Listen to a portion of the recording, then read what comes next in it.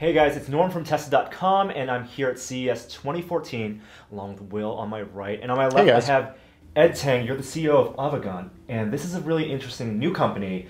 You guys are working on a prototype head-mounted display. We've seen a lot of these head-mounted displays in the past couple of years. We've tried a lot of them. Sony has one. But the technology you guys are using is very different. Can you tell me a little about the technology and why Avegant's different? Sure. So what we're doing is really different than other display technologies. What we're bringing to the market is what's called a virtual retinal display. What that means is there's no screen at all, and the image is being projected directly on your retina. And the reason why we do that is we're trying to mimic your natural vision. How we see the world every day. We see objects that's reflected light, and things look so real and comfortable to us. And when you look at something like an LCD screen, you notice that after 30 minutes or an hour, you get a lot of eye fatigue.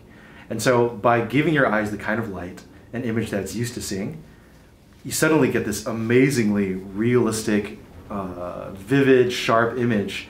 Even with all the content you have today, it's a whole new experience. All right, so the way I understand it is traditional head-mounted displays, or even when you're looking at a computer screen, it is like a diode, a light emanating directly in your eyes. And most of the light we look at in the normal world, and I'm looking at you, it's the sun bouncing through a window, it's being diffused, and then bouncing. That's comforting because it's, your eyes isn't being strained. So how do you not have a screen inside your head-mounted display?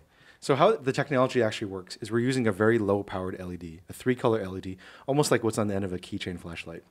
We take that light, and we're able to condition it in a way that's far field focus, it's infinite focus, there's no coherence, and it's as close to natural light as possible. We create that light that we want, and then we bounce it off an array of 2 million micromirrors.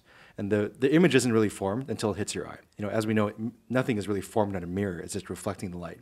So we're using a brand new micromirror technology to give you that reflection. You said micromirrors. I'm thinking immediately DLP and Texas Instruments, like my old DLP rear projection TV or front projecting, you know, what they use in theaters. So is this similar technology? It is. So we're working with Texas Instruments. They're a partner with us.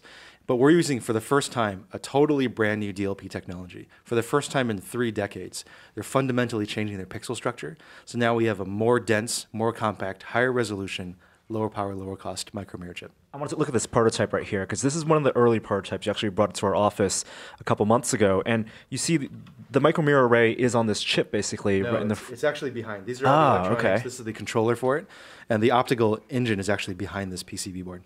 So and the LED isn't in the front. It's being routed. Yeah, and so what's really great about this display is we're able to separate where we generate the light from where we modulate the light, where we control the light. And that's something fundamentally different than any other kind of missile panels. By separating it out, we can create the kind of light we want, have the space and distance we need to create that light, and then bounce it off the mirror into your eye. So it's a 1280 by 720 resolution for each eye? Is the mirror resolution? That's technically correct. Now, one of the really nice things that you'll notice when you're seeing this image is that the resolution seems a lot higher than 720p. There's no screen door. I mean, that's the big difference between this and other glasses I've used. Yeah, it seems like an incredibly solid image. So a lot of people see that and they get an extremely high perceived resolution. It feels like 1080 or even higher because there's no screen door effects.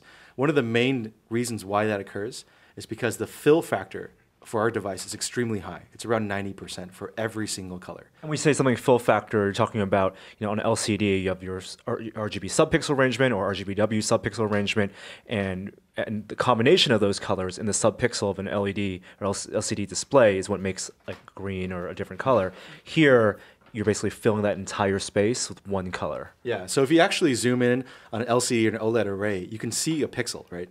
And in that pixel, you have these RGB subpixels. And when they're all on, you look at the black area in that pixel, and right now the fill factor for a full color OLED pixel or LCD pixel is maybe 60%, 70%.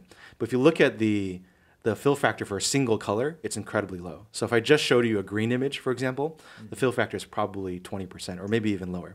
And for what we're doing, we have around a 90% fill factor for every single color. So you get an incredibly full filled image with no screen door effects. Well, you can confirm that you're watching a movie right now that's 720p. Yeah, so I'm watching a 3D, I assume this is a 3D rip of like Life of Pi or something like that? I mean, it is a Life of Pi, but it's a 3D Blu-ray probably? Yeah, this is a 3D rip of, I think you're watching Life of Pi, right? Okay. So there's no screen door, but I'm not, just to be clear, I'm not getting like the Oculus effect where it fills my entire field of vision. What I'm seeing is the equivalent of like a projector that looks like it's about.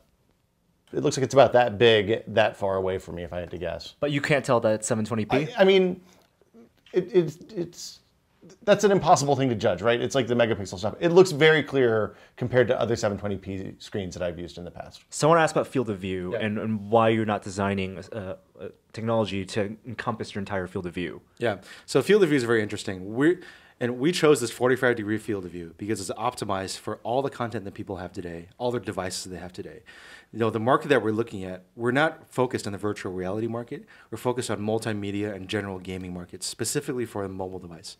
So there's a lot of amazing content right now that looks fantastic in our device. So all the movies you own, all the games you own today, whether or not it's on your PlayStation, your smartphone, your tablet, it's plug and play. You plug it in and you get this amazing visual experience out of our virtual retinal display technology that you can enjoy today.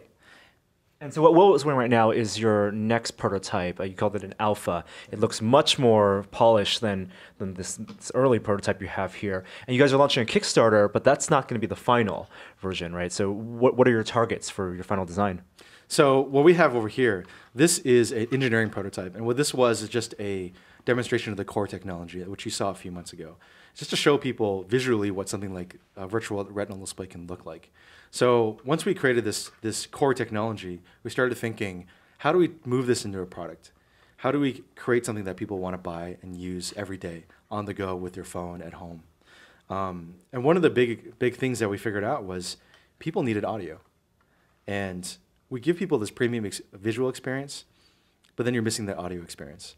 And so there's a lot of other interesting products in the market, but we tried a lot of these things. You notice that you have different video glasses and head-mounted displays, and you have to wear your headphones with it and plug it in separately, and then it plugs into whatever device. And what we found is you have this cable mess, 2, 3, 4, 5 cables running out of these devices. It just didn't seem like an elegant solution if I was on a subway and wanted to watch Netflix. And so what's the goal? How many cables are you going to have coming out? 1. The next product will have a single cable, plug and play MHL or HDMI into any device you have. And we moved into this form factor. And what you see here is what we call an alpha form factor. It's actually nowhere near close to what we plan on shipping. This one is still very bulky. It's still a little heavy, and the adjustments, we're continually improving the adjustments. But it gives people a concept of where we think is a great form factor for people to move forward. And one of the things that we looked at, and you can see over here that he has it in video mode, is that this is also a really high quality headphone, and it can be used in headphone mode. And when you want video, you simply rotate it down into video mode. It's the Cyclops design, right, from X-Men. Right. So your final design is going to be lighter in the front, so it's going to be not as front heavy. And then there's also accelerometers inside, so some head tracking. Yeah, so we're actually, the total volume of this device is shrinking down by almost 50% around the cans. The weight will drop by at least 30%, so it'll be a lot slimmer, a lot sleeker, a lot lighter. And yes, we are very interested in head tracking technologies. We showed a lot of demos with our engineering prototype with a wired head tracker, very low latency head tracking system. And in this prototype, we're moving toward wireless head tracking. We're going to have a very low latency, high performance Bluetooth 4 head tracker.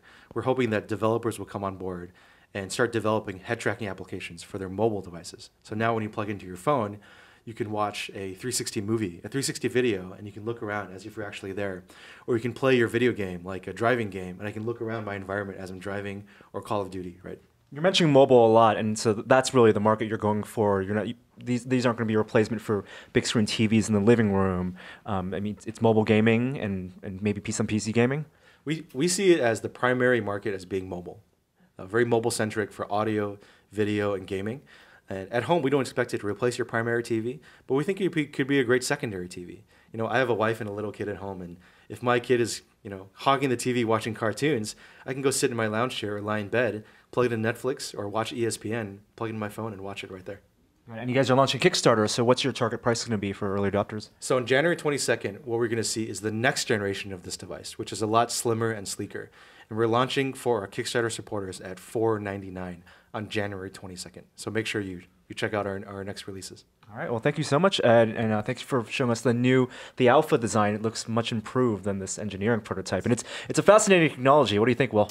I mean, I love the way the picture looks. It's really, really impressive, and the 3D is much more subtle than a lot of the stuff I've used. It's more comparable to like a theater experience than, say, my active shutter glasses on my home 3D TV.